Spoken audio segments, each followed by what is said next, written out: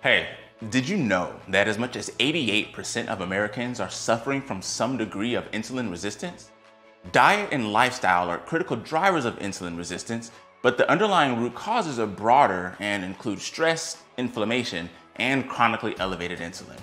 There are several factors that contribute to this condition, so we're about to take a closer look at some of the causes of insulin resistance to arm you with the knowledge you need to set yourself up for metabolic success.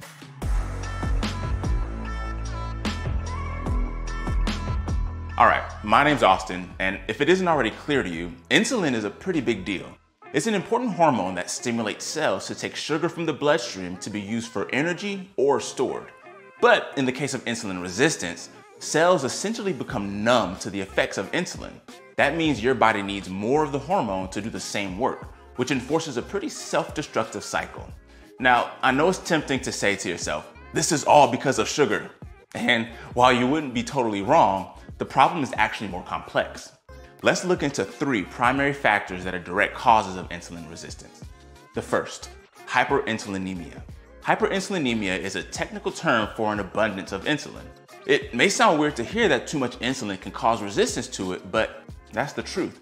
In fact, just a small change in blood insulin levels can have a person experiencing approximately 20% increase in insulin resistance. Many factors can cause an abundance of insulin, including an abundance of glucose. One of insulin's main jobs is to regulate glucose in our blood. So when there's an excess of glucose, your body produces an abundant amount of insulin in an attempt to clear your sugar from your blood. Glucose levels are primarily driven by what you eat and exacerbated by lifestyle factors like poor sleep, too much stress, or too little exercise. Stacking those three factors on top of the standard American diet is a surefire way to experience chronically elevated levels of insulin, which ultimately leads to your cells becoming insulin resistant. The second primary factor is inflammation. Inflammation is your body's natural defense system and is necessary for the survival of our species. This occurs when your body perceives a threat and leaps into action by sending proteins like tumor necrosis factor to the affected area.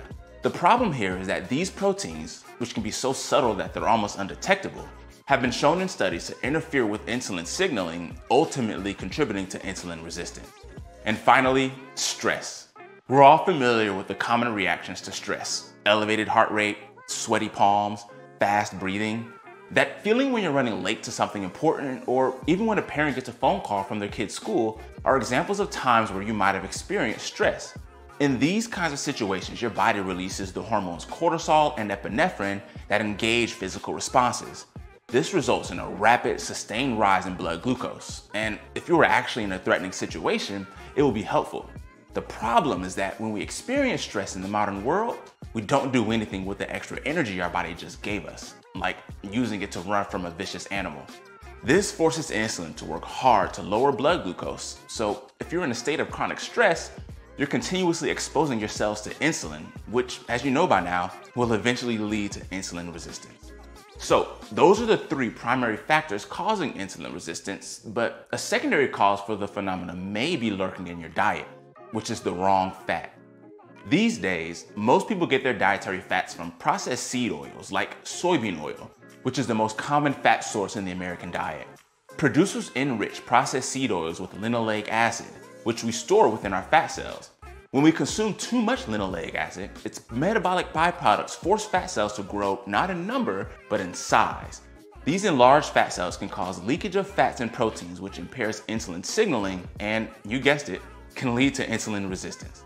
Okay, I know hearing all of these causes for insulin resistance might feel overwhelming, but don't stress. That'll only make things worse.